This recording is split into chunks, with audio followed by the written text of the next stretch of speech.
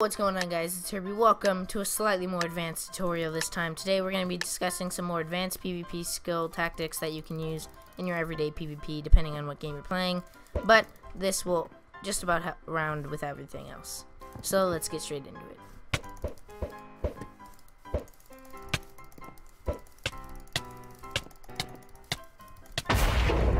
Alright, so number one, we're going to hop straight into what you guys want to see, especially if you're a more advanced player, which is rod tricks. Now, I'm sure you know the basic rod tricks if you consider yourself a more advanced player. If you know how to rod, that is. So basically, some simple rod tricks are the one knock up and the two touch. So the one knock up and the two touch is pretty simple to do. It's when they're coming towards you, you get the one knock up, two touch, and then back up. Usually with the second rod. Now keep in mind that after any of these, you can go for a combo. It depends on what you think their skill base is. If you think the two touch is the safest one to always go for more advanced players, you can tell they're strafing, they're AD tapping, stuff like that. What I'd recommend doing, this one works on a lot of players, even myself, is just one touch rod and hold down W and A or W and D, depending on which direction they're going or what side of their body you're on. So I chose AD, and then we could just hop from here. So usually their accuracy will be thrown off, and you could just get it. Notice how in this loop I'm using only WA and WD at the start of the combo to throw off their accuracy followed by a combo. Next, this one seems pretty simple to learn, and it's maintaining your accuracy. Now maintaining your accuracy is always a good thing to keep. And it's just kind of practice your mouse what? Anyway, keep your mouse accuracy really well, so that when you're fighting people, you can maintain combos. So, I maintain probably 7 or 8 CPS is where you want to be, especially if you want to maintain combos better.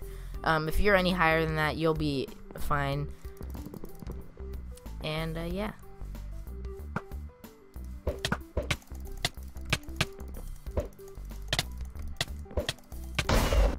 Alright, next up seems simple to some players, but play smart. Now this is a pretty simple one to think of, but just straight up play smart. If you know you're losing the fight, don't.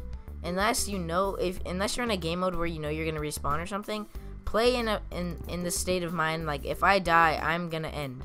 So what you're gonna want to do is kind of play sweaty sometimes. If you know you're gonna lose the fight, okay, well, I'm winning. Let's say he starts winning. I'm gonna have to go sweat.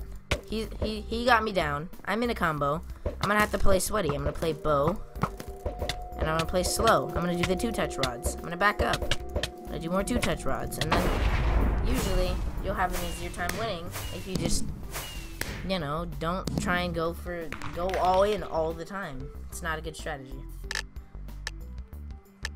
Alright, now I think I mentioned it already a couple times, but AD tapping is probably the most useful part of any PvP game, is AD tapping. It doesn't matter if you have a rod or not, AD tapping is always useful. So if you have toggle sprint, that's perfectly fine, or if you just like to hold down your sprint key, that is also perfectly fine. But you have to be sprinting and hold W and just tap A and D while you're comboing someone, and it makes it like twice as hard to hit them.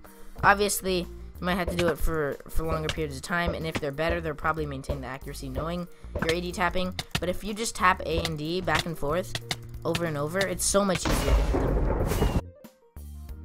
Notice again how in this loop I'm transferring from the A and D key while also holding W to maintain a harder to hit combo.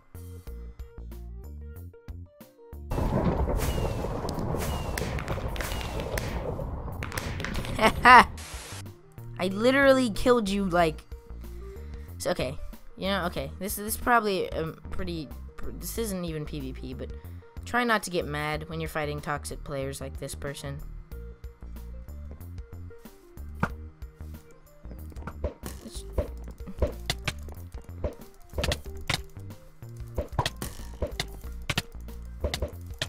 This guy actually isn't that bad, I'm gonna be honest. Alright, now next, what you're going to want to do is just practice doing all of these things together in one. So, rod tricking, AD tapping, rod, AD. Also, one thing is if you find that they're taking, like, no knockback at all, is rod mid combo. Mid combo, I want you to throw a rod. I don't want you to keep comboing. if you feel a pause in the fight, throw a rod like that. Keeps them back. Obviously, this is going to require more mechanical skill and the fact that you're going to have really fast hotkeys, but it is extremely useful if you can. So I'm going to try and show it off a lot more in this clip. Let's see if we can get a bunch of rod touches. As you can see, he wasn't taking much knockback, so I rodded him once. And if you didn't know, which most people don't actually know this, is that when you rod someone and hit them within a really close period of time, it occasionally has a double damage glitch. So if I rod someone and hit them immediately, it can do twice as much damage. So if I was gonna do 6 damage, it's gonna do 12 damage. So that's why rods are dangerous, not only for combos, but for up-close combat. Anyways, guys, I hope you enjoyed this video. I'm gonna go listen to some music and edit this because, yeah, I have to.